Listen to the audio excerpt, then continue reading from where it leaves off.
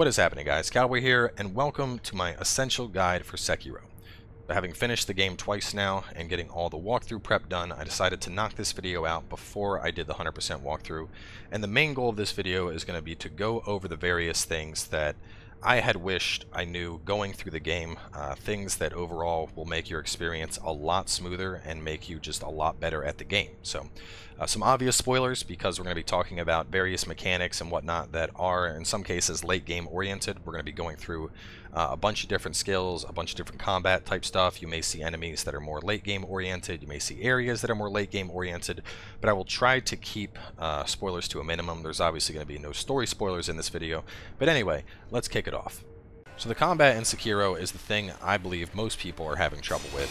And that's because, especially coming from things like Bloodborne and Dark Souls, you're used to much more slow, methodical combat, whereas in Sekiro, combat is almost like a dance. The clash of the blades is your beat, and it's all about executing your deflects and weaving in your attacks to just create this beautiful melody.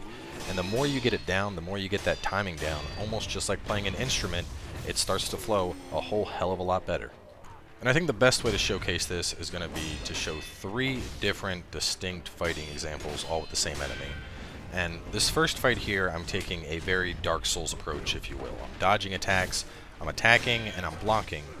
And ultimately, you'll see that I'm having a lot of trouble. You know, I'm already down to half my health, I'm trying to get in attacks, the enemy's hitting me back. And this is pretty standard for what I would expect from players that are just coming out of something like Dark Souls. The second example here is going to be more of a deflect-oriented combat. You can see I have the Makiri counter going on, deflecting the kick. I am deflecting just about every attack this enemy does, and while it's taking about the same amount of time, I'm taking a whole hell of a lot less damage, and you can see we already have the enemy executed. And for this last example, I want to show what happens when not only are you deflecting, but you're staying aggressive and you're working your attacks in. And already before I finished explaining it, we have dispatched this enemy, so you can really see just how different it is from the 3 different combat styles. And while there isn't any magical piece of advice that's going to make you good at the combat, kind of how I said at the start, the best approach in my opinion is to think of this as a dance.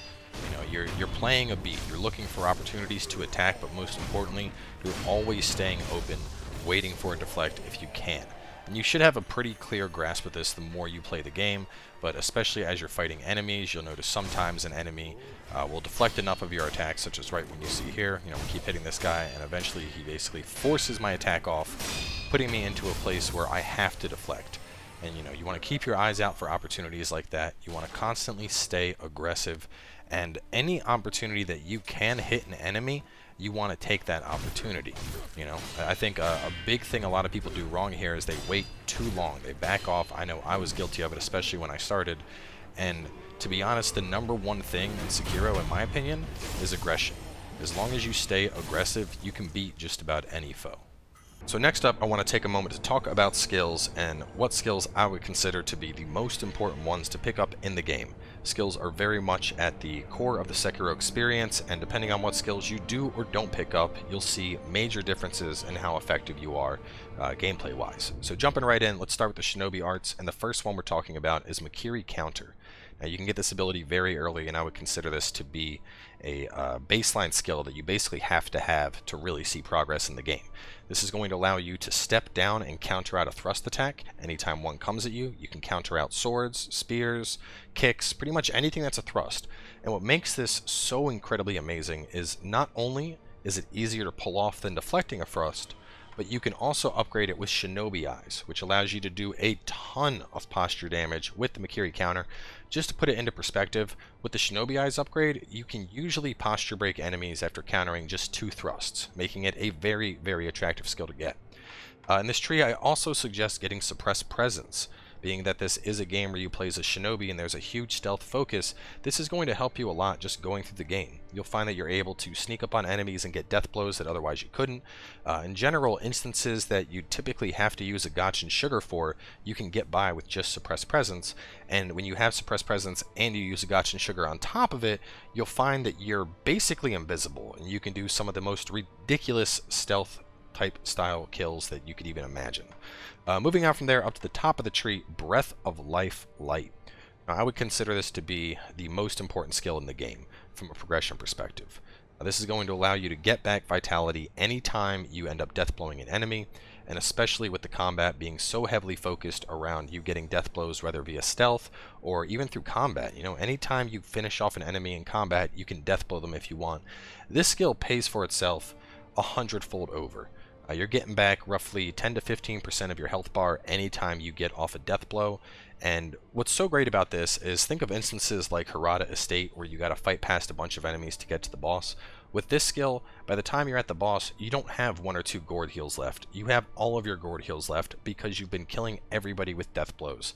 So needless to say, get this as soon as you possibly can. It's going to be a huge boon for you.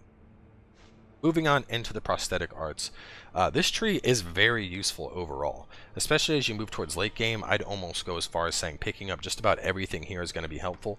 But first off, let's talk about the grappling hook attack. This one is very cheap and you can get it very early, and what's nice about this is there are going to be a lot of enemies where you have to dodge out of the way and you can get back to them with the grappling hook.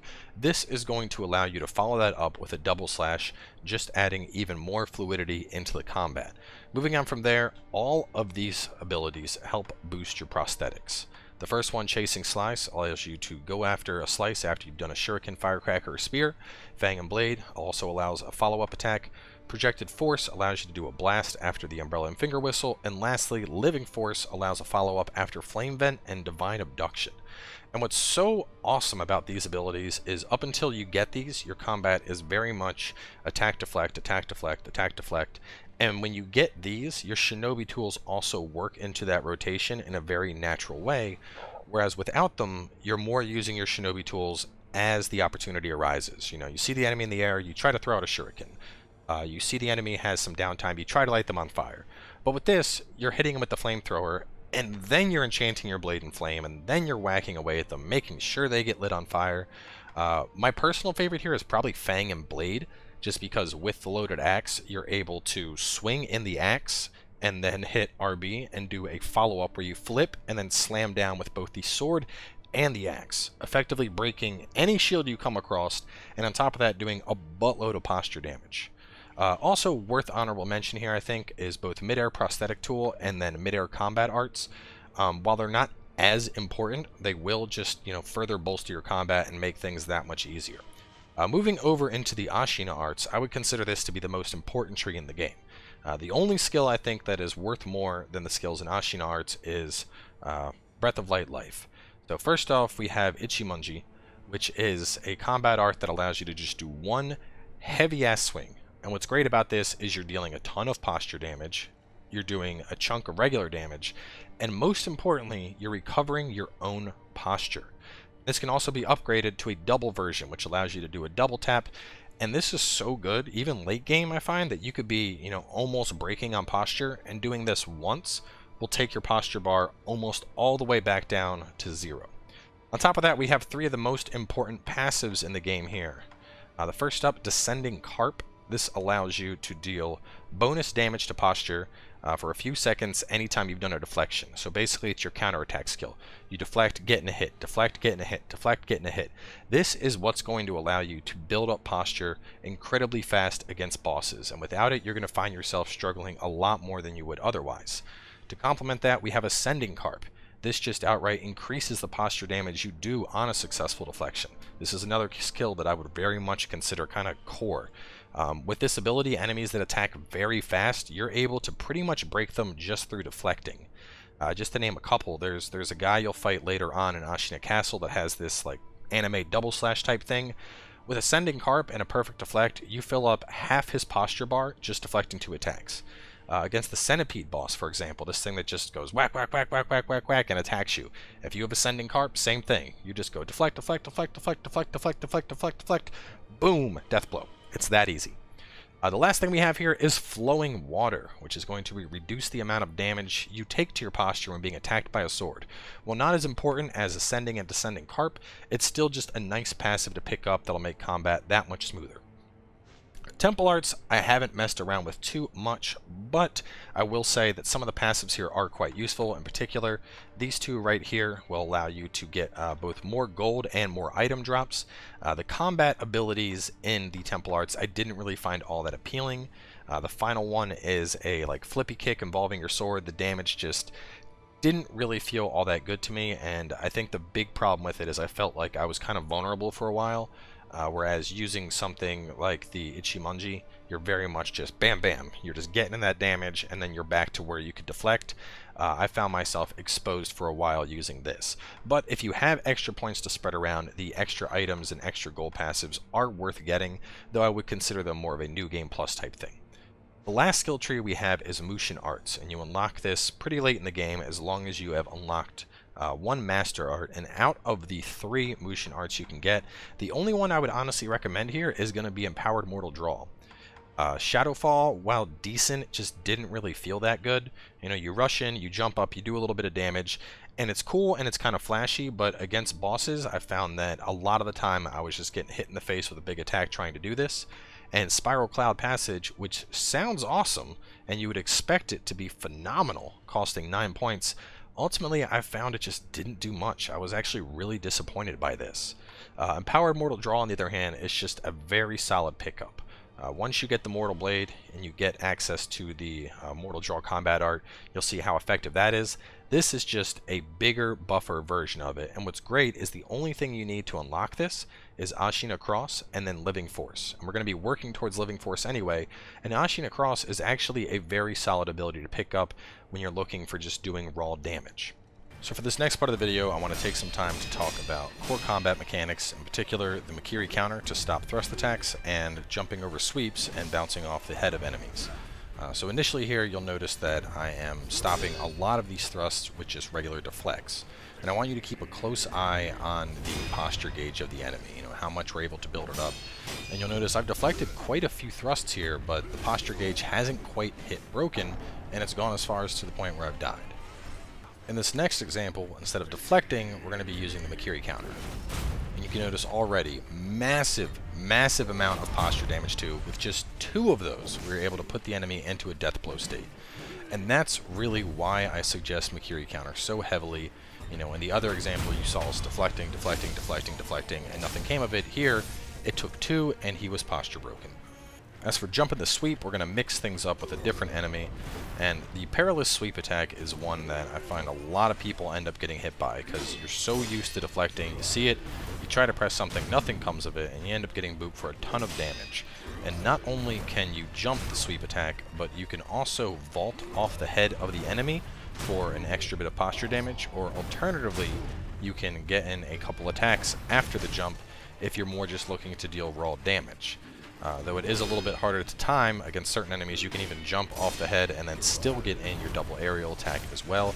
It all depends on what you're fighting. Against something like this guy, it's not going to really make sense to do the bounce off the head and then double attacks because I'm going to be up in the air. But against a larger, more monstrous enemy, it would be a great go-to move. But the big thing here, of course, is just that you want to be aiming to either bounce off the head and build up poise if you're looking to get a death blow versus poise on a boss. If you're looking to get that death blow via just breaking their health counter, it's going to be a lot more beneficial instead for you to just get in those attacks and not even worry about the bounce. So now I want to take a moment to talk about Resurrection in Sekiro and what the little icons by our health bar actually mean. So taking a closer look, we have 3 icons here, 2 of them being flower petals and 1 of them is more of a snowflake. The flower petals are resurrects that we have available from killing enemies as we proceed through the game. The flower petal is a resurrect that we have available from resting at an idol. Now initially you won't have 2 of the flower petal ones, you get a second one later in the game through various events. But the main gist is that you can refill one via killing enemies and the other one only refills from resting at an idol. Now what I want you to notice in particular here is that when I resurrect, there is now a black bar crossing them out. You notice the first res has vanished, I now have 2 available, but more importantly, that black bar means the resurrects are unavailable. Even if you die, even though you have 2, you will not be able to resurrect. And the only way to get rid of that black bar is by performing a death blow. Now what's important to note here is you don't need to necessarily kill an enemy, you just need to do a death blow. And what's powerful about this is against a boss, you could go down, get a death blow to go into the next phase, and effectively have your resurrect available again for the second phase of a boss fight. Once again, as we rest at a shrine, you'll see the third one comes on back as well. Next, I want to talk about gold and keeping value as you play Sekiro. Now, when you die, you lose half of your resources, and that includes skill points that haven't turned into an actual point, as well as half of whatever your gold currently is. Now, with skills you can farm to hit a point threshold, and then you don't have to worry about losing it. Gold, you will still always lose half of what you have on death. And the best way to help counteract this is buying gold bags from merchants. There's a 10% upcharge, so 100 gold in a Litecoin purse will cost 110, but if you're going into a boss fight and you have 1,000 gold or so, you can effectively buy up gold bags, converting it into what's essentially banked storage. And then when you do need your gold to spend it, you can pop your gold bags and get it on back. And the last thing I want to talk about is being overwhelmed and knowing when it's time to retreat. I think a big thing coming from games like Dark Souls and Bloodborne is, you see enemies and you're like, I gotta fight them all. I gotta beat all these guys. That's part of this zone.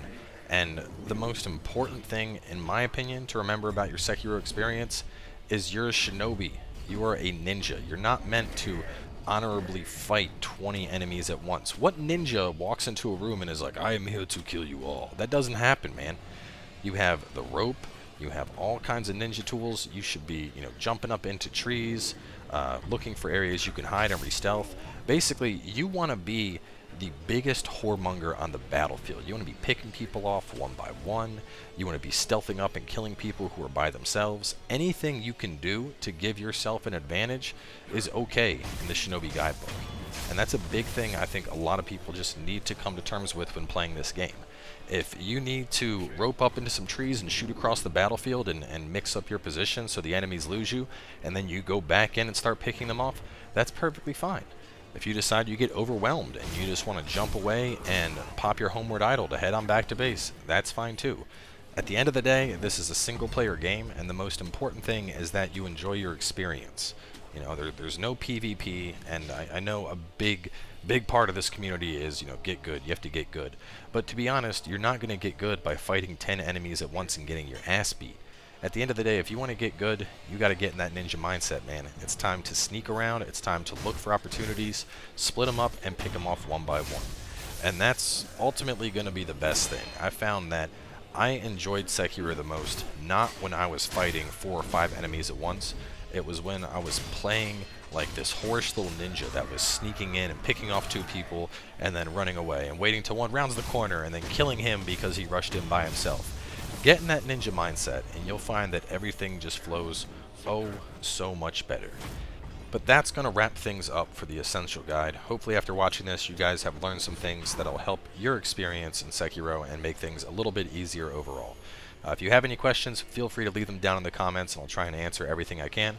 But other than that, thanks for coming by. I hope you guys are enjoying the game as much as I am, and I'll see you later with the 100% walkthrough.